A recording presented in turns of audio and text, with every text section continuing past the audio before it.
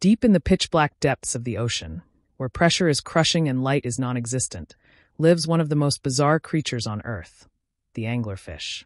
With its jagged jaws and glowing lure dangling from its forehead like a built-in fishing rod, it's already nightmare fuel. That lure, called the esca, glows thanks to bioluminescent bacteria that live inside it.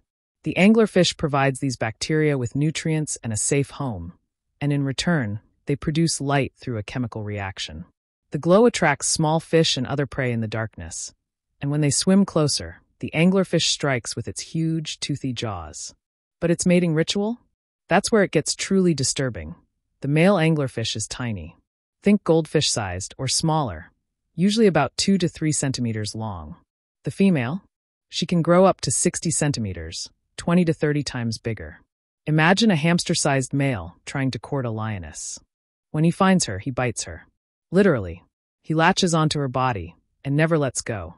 Over time, his body begins to fuse with hers. His flesh merges with her skin. His blood vessels connect to hers. And then he starts to disappear.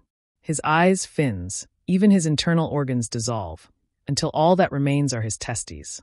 That's right, he becomes nothing more than a sperm-producing organ, permanently attached to the female.